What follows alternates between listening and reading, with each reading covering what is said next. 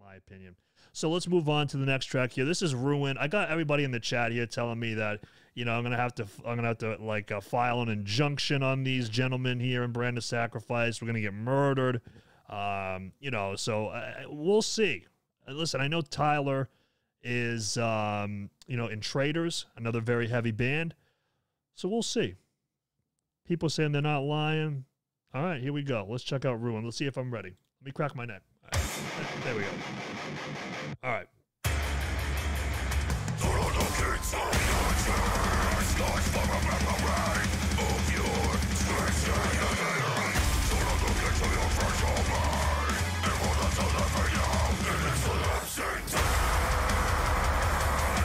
All right.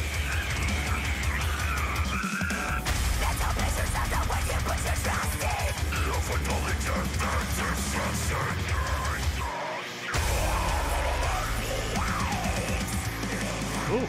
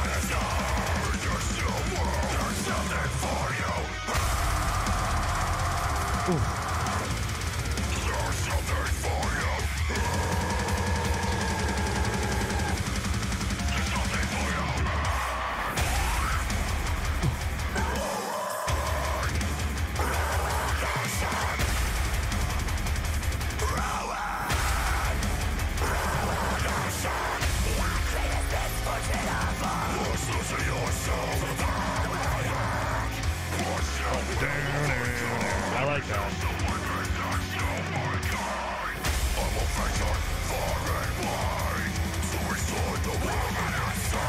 I like the letting it ring out. I like that.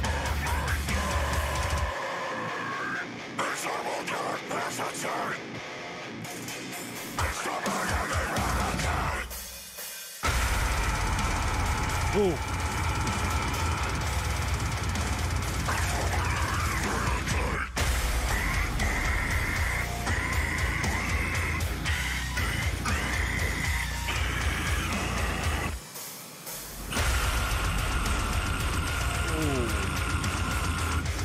Breakdown into another breakdown. Another one.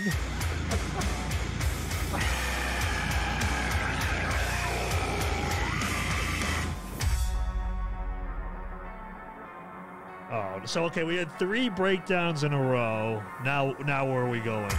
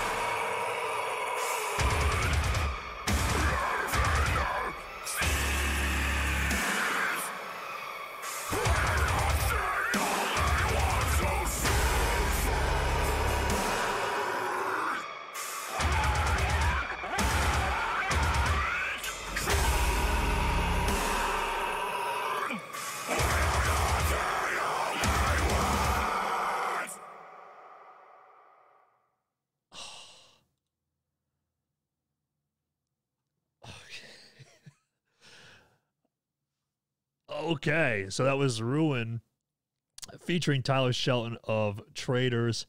Oh. That was probably, and I think people in the Twitch chat are going to say, well, obviously, but I think that might have been the heaviest track on the album. So first of all, leading up to the breakdown, it was still heavy, and I really liked, like I was saying, the dun, dun, dun. I don't remember if that was exactly the riff, but you know, you get the picture, something like that. And then it just kind of rung out, and I don't know, I like that. It's simplistic, but it's really cool because again, the layers with this album is just Leon in the chat, the gatekeeper. I know. But I don't know why I like that. And then like all the layers just kind of make just fill the song out so well. And then you had 3 breakdowns in a row and then a build up into just, I don't even know how long that ending was. I couldn't even headbang because I just felt like I was frozen in time. Super heavy track. Oh man. I think I probably put that for me. I think we're going to go.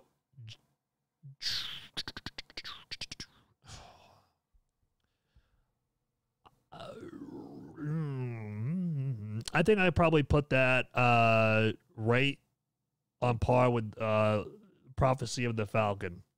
Different reasons. I think that Prophecy of the Falcon, super groovy song, obviously in the Frankie feature, which obviously I mean, come on.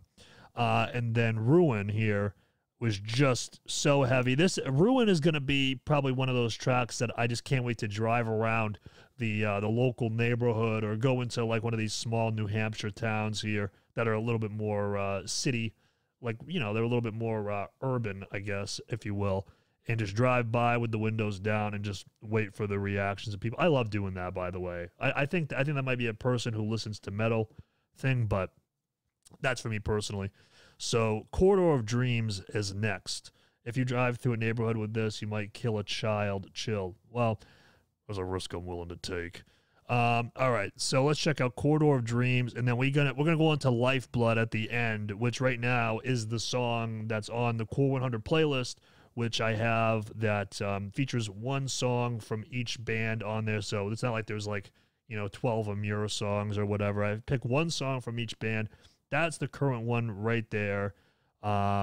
Is Lifeblood. So we'll see if maybe Foe of the Inhuman takes over, or we'll see. So anyway, here we go. This is Corridor of Dreams, 2 minutes and 7 seconds. Maybe another interlude, but we'll see.